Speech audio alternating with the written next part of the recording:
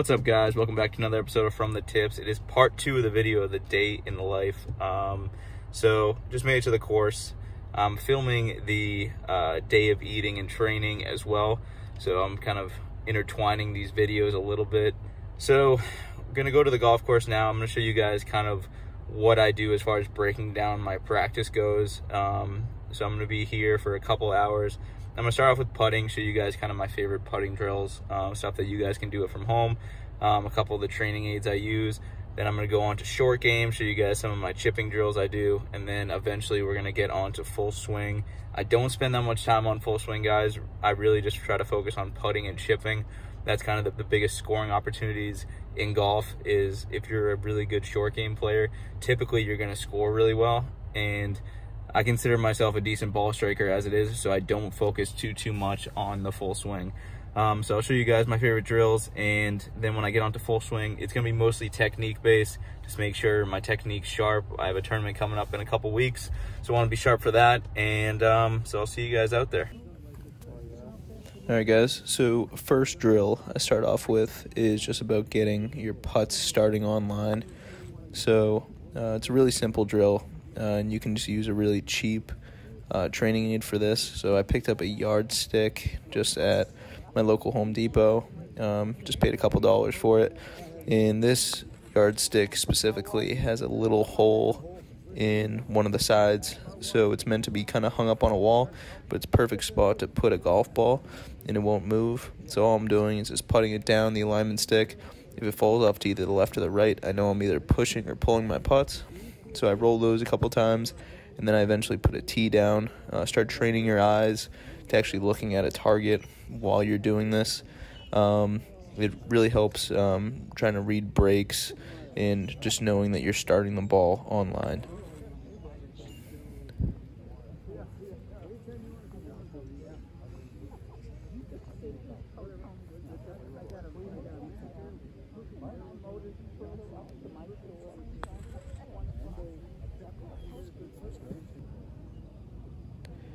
Next putting drill I do, you can see me setting it up. So putter length is about 3 feet. So I put a putter length far side of the hole, and then another tee putter length close to the hole. And this is a downhill putt, and I'm just trying to get the ball to stop somewhere between that 6-foot circle, so 3 feet short or 3 feet long. Just because I know that's a gimme range. So I'm just working on my pace here, not necessarily trying to make the putt, just trying to hit it with proper speed. We already worked on our alignment and starting the ball online, so now we just need to work on the pace. So we're just working on downhills, and then eventually I do move into the uphill putts.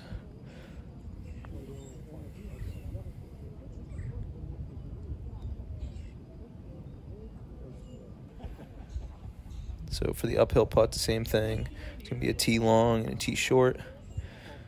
For whatever reason lately with uphill putts, I've been leaving a lot of stuff short. As you can see there, barely made it across the first tee.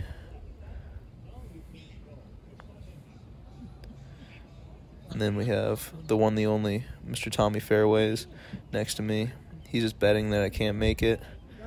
So obviously I just had to just bury one right in his face. I know, I'm digging further for you. And then the next drill, I set up 2 tees. So the closest tee to the hole is going to be for a firmer paced putt. And after I hit that, I'll work on the outside tee, which is meant for a dying pace putt. And I do this on a couple of different hole locations, just practicing my pace control and alignment. Then I move on to the chipping green. I know it's kind of hard to tell.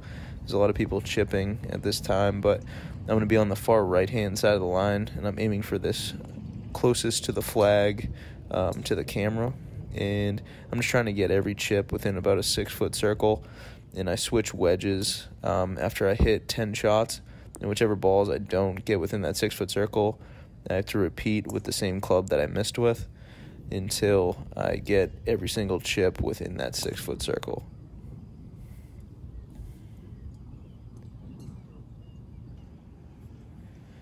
All right, in the next drill I'm just working on the ladder drill. So it's a really basic drill, guys. So you start off hitting a wedge.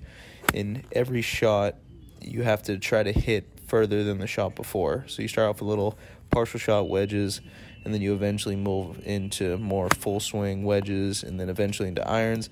And the whole goal is to eventually make your way all the way up to driver. It's a really good drill for distance control and just controlling kind of how hard you're hitting the golf ball. It's just a really great drill that I practice a lot, and helps you get really dialed in with that 100-yard range. And then here, guys, I set up to 1 flag. So this one specifically is roughly about 150 yards. So I'm hitting a 7-iron with range balls, and I'm just trying to get them all within about a 10-yard radius of the hole, so within 30 feet. And here I got into a little bit of a groove. I think I hit 6 or 7 in a row, so decided to include it in the video. But I'm just really just working on just slowing my tempo down. A lot of times I get really quick on the way down, but here I was getting into a really good groove, so I decided to include it in the video.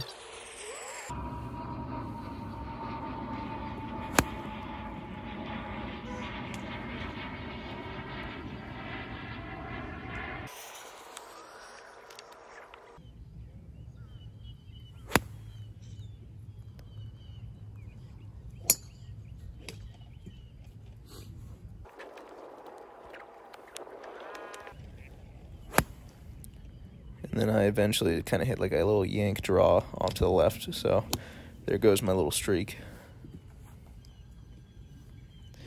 And then, of course, what would a From the Tips vlog be without just bombing some drives?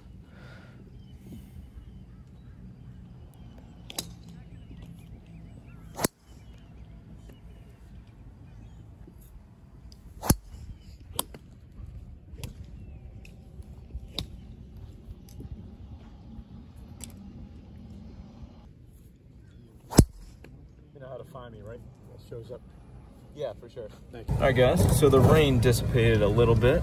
So practice is good and all, but let's go play some golf, huh?